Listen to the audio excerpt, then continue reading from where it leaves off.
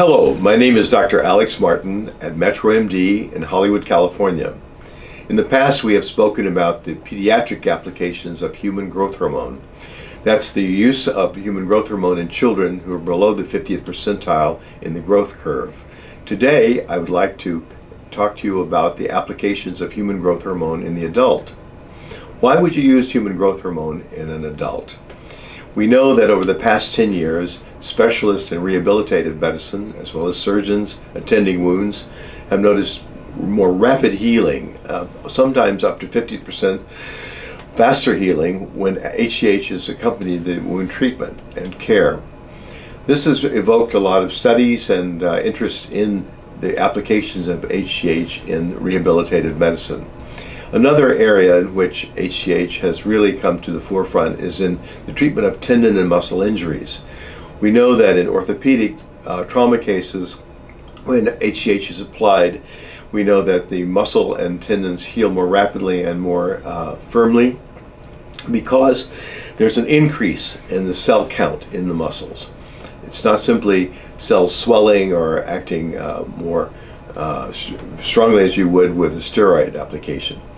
So today we know that in 2017 there are even further uses and applications that are suggested by anecdotal evidence.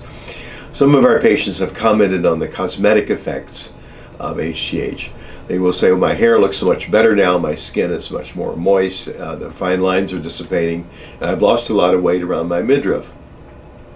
This again has evoked a little interest from physicians in the past, but now in 2017 it has also simulated studies in all of these areas. Lastly, I'd like to say that in the realm of restoring central nervous system function, we know that HGH can create a rise in serotonin, norepinephrine, and dopamine. These are important neurotransmitters which carry messages from one nerve to the next and from nerves to muscle tissue as well. So when that happens, we see a heighten in functioning, an increase in the ability of the central nervous system to carry messages.